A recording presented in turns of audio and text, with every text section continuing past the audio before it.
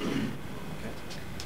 Dr. Huggins, assuming after watching this program one is convinced that mercury fillings are the major cause of one's problems, what are the steps that you would advise? Step number one is to become educated. You must educate yourself, for there are very few people in the dental and medical professions who are really aware of what the problems are in mercury toxicity. So if a person has the problem himself, unfortunately he has to become the leader of his own treatment. So you must read books that are available on what mercury toxicity is, what the treatment schedules are, and see how much of that you want for yourself.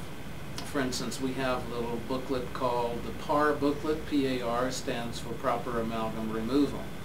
And within this book it tells all of the things that we would do with the critical patients. Now, you may not be critical, you may not have all of these problems, so there are only certain things that would need to be done. But of course the important thing is to put a compatible material in, and this is determined by a blood test to determine what is the material that you are safest with.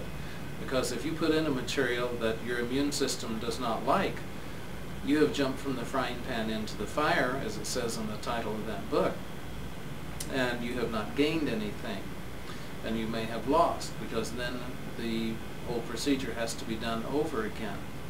There is electrical current in the teeth, and if it is measured with an ammeter, you find that the fillings that have the highest negative charge are removed first. The patient's chemistry improves and their symptoms improve.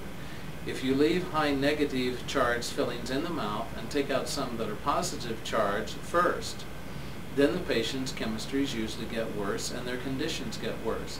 This is the positive and negative, like you have on a little battery that you pick up at the pharmacy, that you use in flashlights, that you use in tape recorders. They have a positive and a negative pole. The fillings are little tiny batteries, and they have a positive and negative orientation. So when the fillings have a negative reading, those are the ones that should come out first, or that quadrant that contains the highest negative should come out first. Nutrition is extremely important, and this is determined by looking at blood chemistries.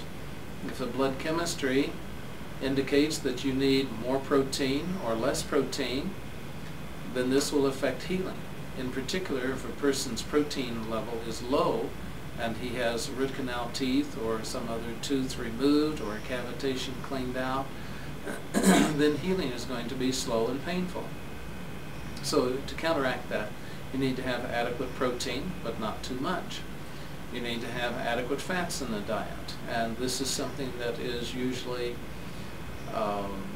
presented as being something bad, and yet you do not absorb the good portions, the body-building portions of your food, unless there are fats present in the diet. So the amount of carbohydrate, protein, and fat is determined from blood chemistries. So your doctor can learn these, you can learn these, how to evaluate them, and then select. Do you want sequential removal, where the fillings are taken out in the proper order?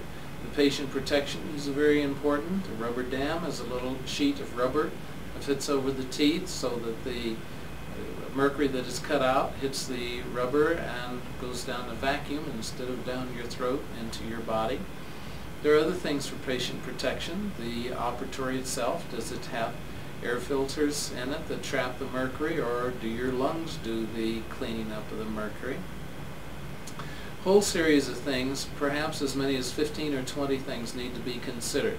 So get yourself educated, because generally speaking, in having the fillings removed, you have but one chance.